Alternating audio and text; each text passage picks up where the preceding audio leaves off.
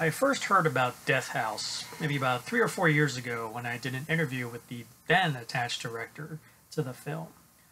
Since then, a new director has come on and a new screenplay has been developed based on Gunnar Hansen of Texas Chainsaw Massacre fame. It's a screenplay that he had written before he passed away. And now here we are in 2016, and the trailer, the first Redband trailer for Death House has just been dropped. So I've been very curious to see what this is going to look like. This is basically described as I said, the Expendables of Horror because it features numerous icons of the horror genre. Now we're talking multitudes of icons of the horror genre. So let's see what kind of insanity is going to be laid out before us in this Redband trailer. The Death House, established in 1954 under the Eisenhower administration, serves as a federal maximum Kind of reminds me of Escape from New York with that medical, narration. psychological, and parapsychological research center. Agent Novak, meet your fellow graduate, Agent Toria Boone. Welcome to Death House. Does it live up to what you study?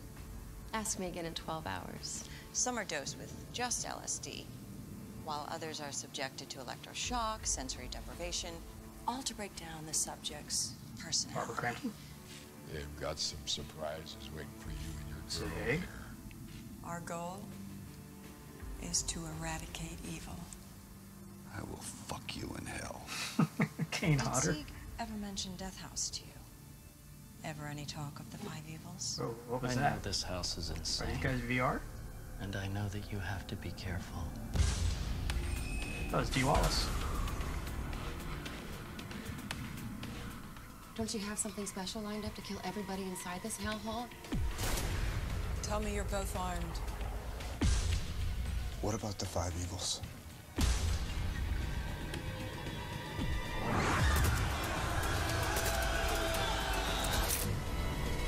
Tony Todd. You know something.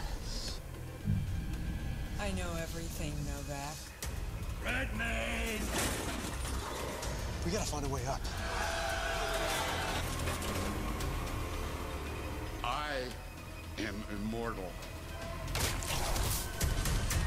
We need to get out of here. I will follow you to hell. The way out is not that way. Vernon Wells. It's down to them. With me.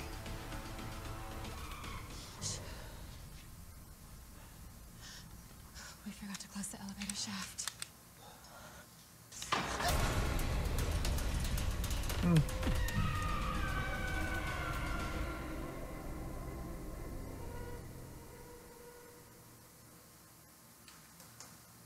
Well, it's kind of hard to gauge just what exactly is going on here. It's like, are they in a VR world or something like that? I mean, with that shot of Barbara Crampton suddenly just going like all staticky. Yeah, it's got plenty of people in there based on just what they showed in the credits. But I'm curious to check it out. Who knows how the hell this thing's going to turn out, whether it's going to be good or bad. I guess we won't know until we see it, but I guess my one concern is there's just, like I said, so many people in here, it's almost going to be like they have to give each actor their due in order for them to actually appear in the film. They got to have some sort of significant purpose in the film, so it's almost going to be, I just hope the whole film is not about them just trying to fulfill those needs over the 90 minutes to 2 hours, or however long this thing ends up being. So, Death House.